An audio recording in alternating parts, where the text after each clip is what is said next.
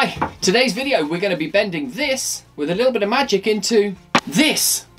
I didn't think the kerf bending would actually work with the small tools I've got, so I need some ideas. Comments, what is this?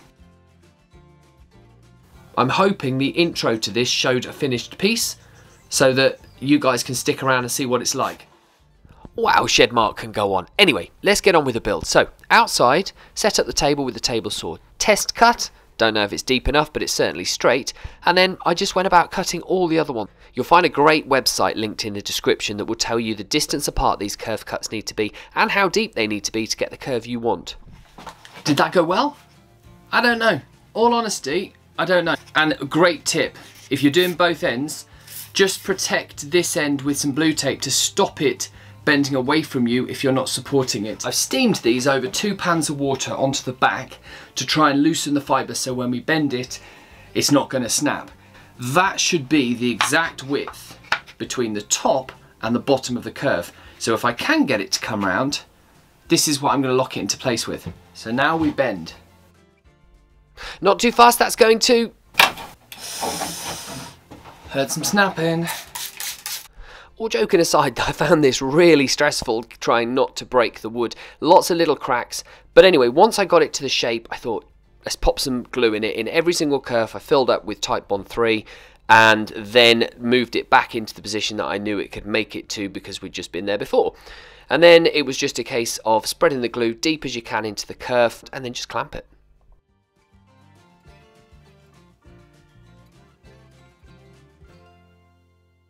I figured cleanup would be a pain later, so I tried to wipe as much of the glue out as I could at this stage. I didn't want to wipe it out the kerfs though, so I had to be really careful. And then I just did the other end exactly the same way.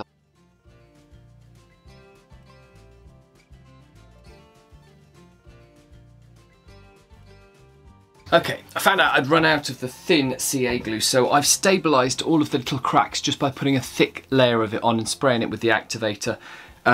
Hopefully that'll just hold them from splitting any further. I'm going to try and attack the kerfs that haven't filled. Now luckily I'm a bit of a hoarder, and anytime I do some fine sanding, I go in there and I just collect up all the clean sawdust. And there it is. I'm going to make my own wood filler up out of this with wood glue, mix it all together, and I'm going to feed it into those grooves. So instead of the glue just disappearing, it will be held by the wood filler. Shed Mark's on a bit of a roll right now. He's mixed up the wood filler, and it goes into the gaps really nicely. It really goes against cleaning the glue squeeze out up earlier. But anyway, I just figured this would give it a lot more strength. Fingers crossed. I've made a right mess of the workshop, but this Hold on, folks, he's going to tell us what it is. It's, He's got no idea. I'm going to carry on.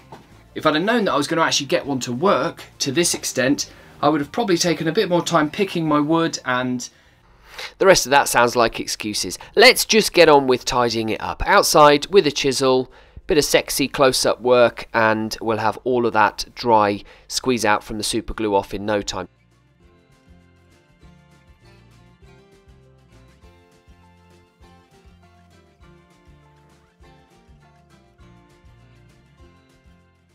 That went so well, surprisingly well, that I did it all again on a second one. I speed it all up so you don't have to watch it, but it is exactly the same dimensions, same cuts.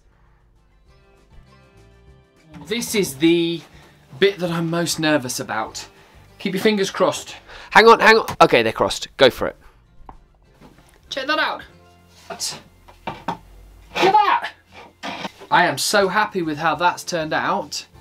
This leads us to an interesting situation. Okay, so this was the experiment, and hand on heart, I had no idea that this was actually going to work. What are these? I just thought I'd try and bend some wood, which I've managed to do. Luckily, is it going to be art? Is it going to be a standing shelf like this? I think this, if you can get to this stage of a build and make it into something that you love, change it, change what I'm doing and put from this stage onwards. Or put these together, glue them, and have them as a desk feature. Put your laptop on the top, slide your mouse and your keyboard underneath them. But here's the problem. If you were going to do that, you should have glued the wood together first, then cut the kerfs, then bent. Okay, he's going to try and put them in weird and wonderful places again. Thank goodness, though, that he didn't decide to put them on top of each other. Like, take them off. That's it, like that. Leave them side by side. With a sensible decision made to go side by side, it was just a case of jointing the edges, take off the rough stuff with a chisel and then square them off with a plane before gluing them together.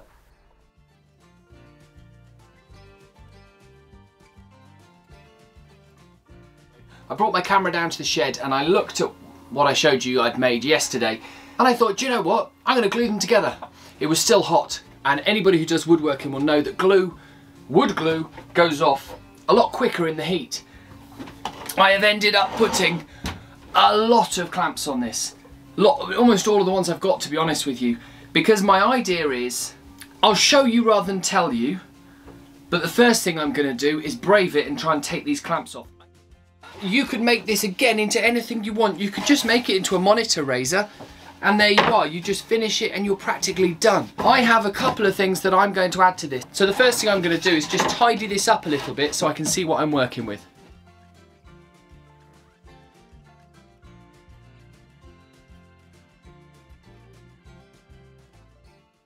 So I also had to fettle the little area where they joined, because they didn't join perfectly, and I had to be careful not to show the kerf marks through, because it's quite a thin layer you leave when you cut through the kerfs.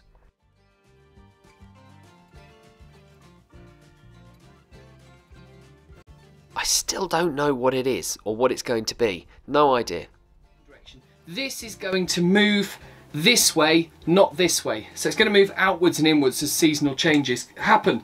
If I put something in that's got the grain direction that way, that's not going to move with it. It's going to stay strong, and it's going to stop this being able to move, and you're going to get cracks, you're going to get problems. Whereas if I put it that way, so put the two boards together, they'll all move in one, which is exactly what I want. Now that talk about grain movement might be a little bit confusing at this stage because I missed a bit out. Basically I laminated two boards together here, and I'm marking off where I'm going to cut two pieces that are going to go through the middle of the two curved bits on the main piece. And I'm going to leave the middle of this section for the front drawers. It'll all become clear later on. Anyway, I just tidy up the pieces, glue them together to double the thickness so there's more structural stability there, and then I'm going to place them inside of the piece to give it extra strength. And I had some ideas now where I was going to go with this.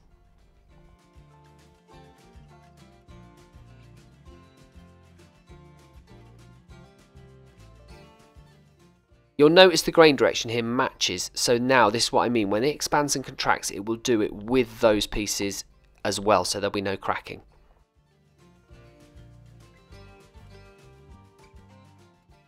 It was actually quite a relief to finally know what I was going to do with the two pieces I'd curved. The whole reason for this is to pull these sides up and up.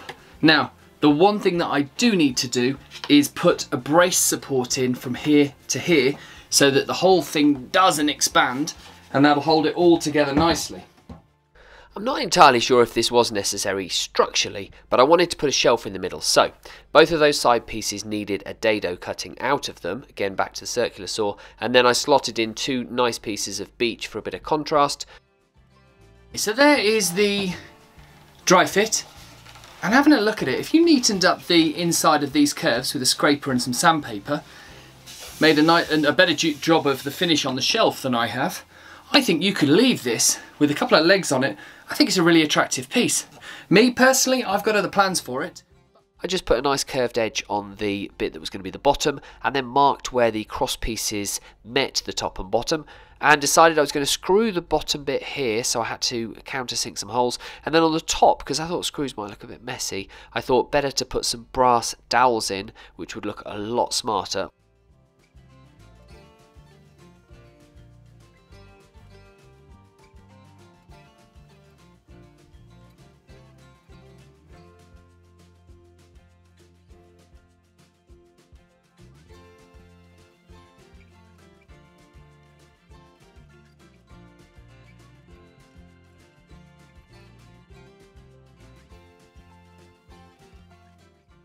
I just got everything flush with my plane, and then it was time to drill the screws through from the top into the inner pieces, because I really didn't want those to be splitting as I screwed them.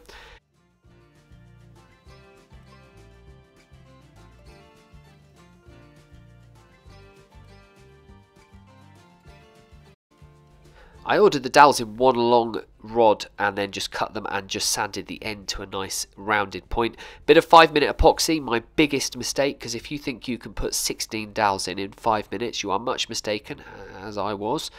Anyway, couple of different tries at that, and I just used this blade to cut them as flush as I dared. With blue tape is just to protect the surface. Filed them back a bit further and then finally finished them with the electric sander. Another mistake, because it does leave the wood with a few ripples. I needed a drawer, so I cut some oak down into strips and then into the measurements of a drawer. I'm not going to dwell too much on how to make this because it's fairly simple, it's just a box, but I used rabbets on the edges so that it's nice and smart and strong, and then a bit of cross-hand chiselling, which isn't really recommended because it's not very good. Popped it together with glue and some oversized nails. Pin nails would have been much better in this scenario, but anyway, you use what you've got and it will give it extra strength, especially as I nailed the base onto it as well.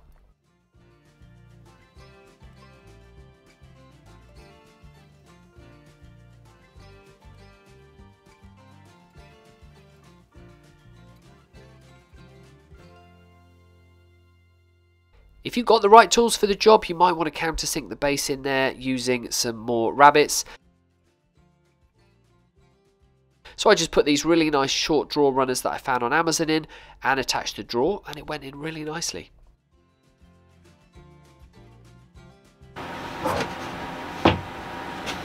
I don't hate that. Ah, it's good to see him happy. Anyway, here's the board we left the centre of earlier. Now, I left the centre because it was the nicest grain pattern.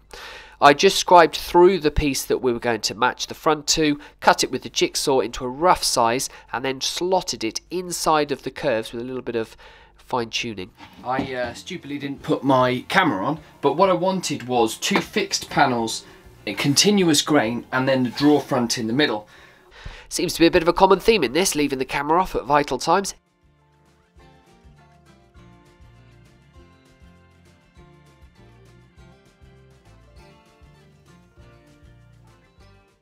I gave everything a final sand and I did the same scribing to get a back piece out of a piece of 5mm plywood. Again, take it out with a jigsaw and then it slotted nicely into the back after a little bit of fine tuning. I then decided that it would look a lot nicer if I used some of my scrap veneer. I had some purple heart and some ash veneer. Now, a little bit of a tip here. You'll see me and you might say, why is he veneering the back? I've learnt my lesson from this. If you only veneer one side, it will cup because the wood will contract like any wood does, the veneer, and it will pull the middle piece out of alignment.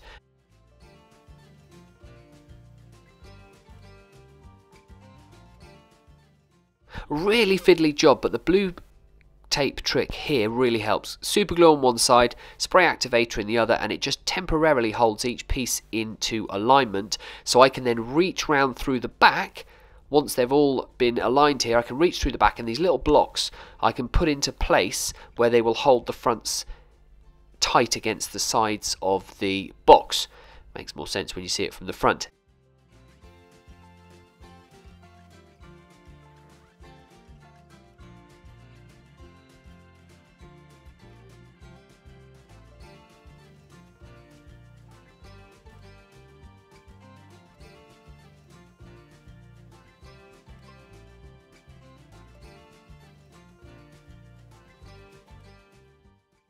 I have to say, this is one of the features that I love the most about this box. The fact that I've used one piece across the front. It sounds so simple, but with all those grain directions going in line across the entire front section, it makes it really pop.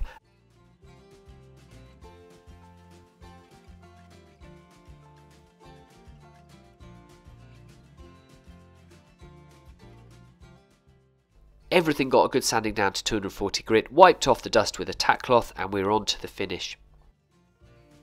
I didn't want to bore you with watching me do all of the first layers of the lacquer. Now, the first thing you just need to make sure of doing is get all the dust off with a tack cloth, blow it off with your pressure down, whatever you're going to use. I use a tack cloth because it keeps it in one place and gets rid of it. After that, it's a couple of layers of lacquer put in closer, if you like, probably six inches away, give or take. Again, I'm just using a spray can for this like I do on all my projects. One thing I would say is, this is where I will take your advice. I am noticing that it's not giving quite the sheen that I want, and I'm a bit worried that lacquer if, when we decide what this is going to be, isn't going to protect the surface if we put anything on it. So I will take some advice on this. In the comments, pop down how you would finish this. So far I'm up to about 3 coats of lacquer, and this will be my 4th, and I'm going to do this in a way of a finishing coat. So I'm going to give it a rub down, and then I'm going to put the lacquer on top to finish the job. But let me know if you would use something different, you think it's more hard wearing, or you think it's going to look nicer than this. Let me know, because I'm always learning. Last bit from me while Shedmark finishes off. There's going to be some links to some other videos similar to this that are about to hit the screen. If you've liked this, you'll love them. I am so happy with how this turned out. So until the next time, drop in the comments what you think it is, like and subscribe, and maybe by the next one I'll know what it is and I'll let you know.